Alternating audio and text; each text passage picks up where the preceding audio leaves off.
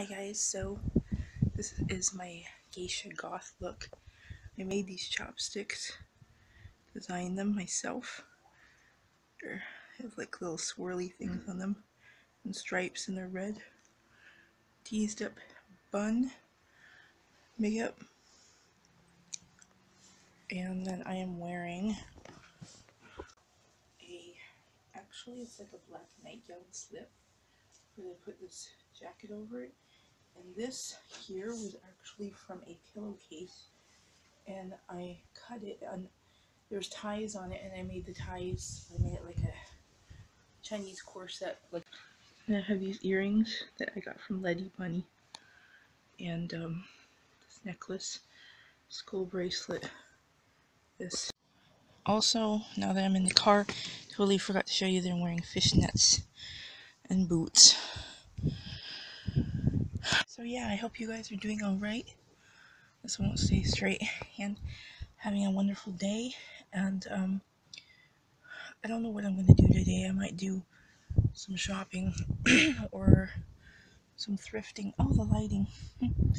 And I'll see you guys later. Okay guys, I just want to show you a couple things in my room. My decor has changed. This little shelf here, I decided to like change it up every month or so. So last month I had pirates. This month I have my Monster High and Ever After High dolls.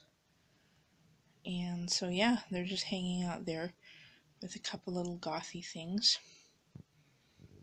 And then I want to show you two really awesome additions to my room that my friend's cousin gave me because she was moving this weekend, and I'm very excited about them. This one first, I had to rearrange some things on my wall to put it up. There's an Amy Brown.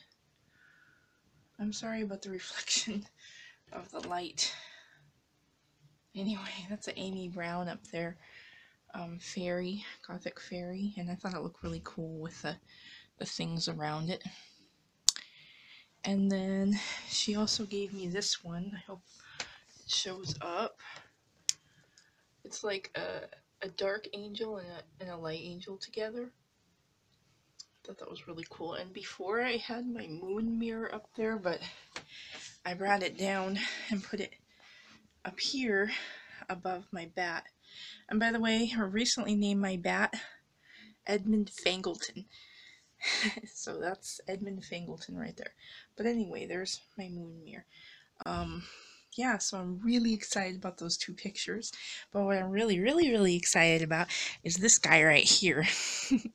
This is my new friend. Turn and say hi to the people.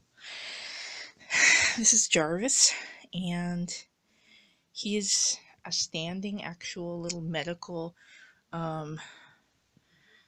skeleton, and you can see how tall he is because there's my cabinet here, and this cabinet is about hip high, so he comes to my hip. His hand just fell down. I don't know if there was a brain in him before, but his head opens up, and he's just really cool. I'm just so in love with him. Look, his mouth opens, and his ribs look like somebody was trying to draw on him at one point, but he's just so cool. He's jointed, and I just really love him. I'm gonna make him like a special hat, probably like a scully cap, like a black cap or something, to make him look like he's just cooler than he already is. But look at that face. I just love it so much. I'm so happy with it. And there's his ribs and everything. He's just so cool. Check out his feet. He's gonna fall. He's missing a patella, but I found it. It had fallen on the floor. So I gotta put his kneecap back on later on. But he's just like the cutest thing ever, and I love him. So I just want to show you guys that stuff. Yeah, that's it for now. Later.